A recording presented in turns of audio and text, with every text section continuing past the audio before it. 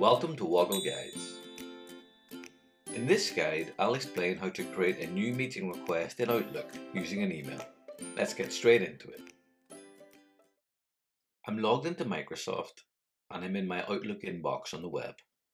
It's very quick and easy to create a new meeting or calendar event in Outlook using an existing email you've received in your inbox, but it can be a little hard to find. Let's start by clicking on the email we want to use so that it appears in the Outlook display window. I'm going to move my mouse to that email, and you'll see that there are 3 dots shown in the top right of the email display view.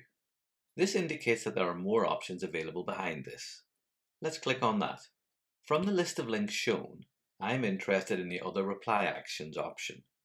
If I move my mouse over that, you'll see there are 2 more links presented. Let's click on the Reply All by Meeting option. A new window then opens with a calendar invite, and you'll see that the subject of the email has been added as the title of the meeting invite, and all of the people on the original email have also been added as invitees to the meeting.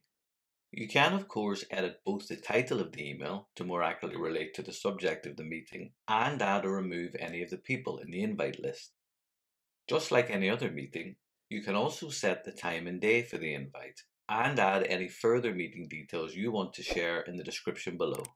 Once you're happy with the invite you've created, you can then send that off by clicking on the large blue send button.